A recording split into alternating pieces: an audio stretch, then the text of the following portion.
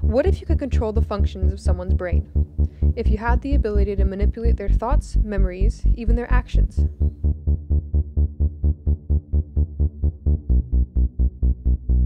You've most likely heard of this concept. Popular culture has been fixated on the idea for decades, wondering what might happen to individuals and society as a whole if mind control was possible.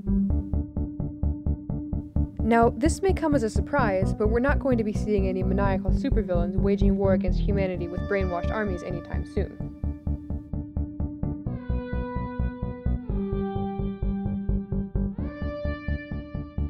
The kind of mind control we're talking about is on a much smaller, more achievable scale. By using our knowledge of the brain and its most crucial component, the neuron, we can stimulate the brain with something as simple as a flash of light. This new technique is called optogenetics, and it could have a giant impact on neuroscience and the way we think about the human brain and nervous system. The word optogenetics comes from two Greek roots, optikos, which means seen or visible, and genetikos, which means origin or generative. These two definitions mix to create optogenetics, which is a technique that uses both optics or light and genetic modifications to control living cells, which creates a response in the surrounding tissue.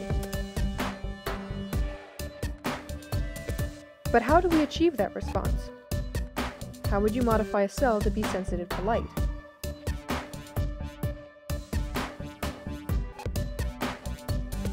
The answer was found in the early 1970s, the opsin, a light-sensitive protein found in algae, bacteria, some sea creatures, and even the human eye. Two main types of opsins are used in optogenetics, channel rhodopsin and halorhodopsin. Channel rhodopsin is used for stimulating an electrical impulse, and halorhodopsin is used for silencing electrical impulses. Both work in the same way. When exposed to a particular wavelength of light, an ion channel located in the cell membrane opens and a flow of ions is let into the cell.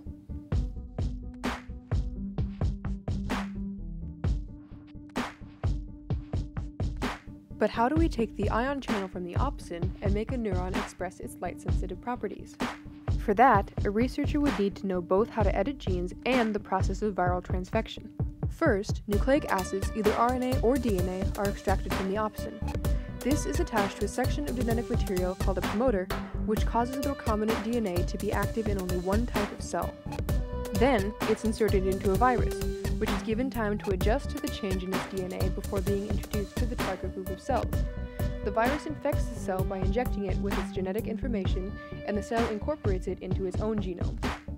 Once the cell has the nucleic acid, it starts making the protein that codes for the ion channel. They start forming in the cell's membrane, which makes the cell light-sensitive.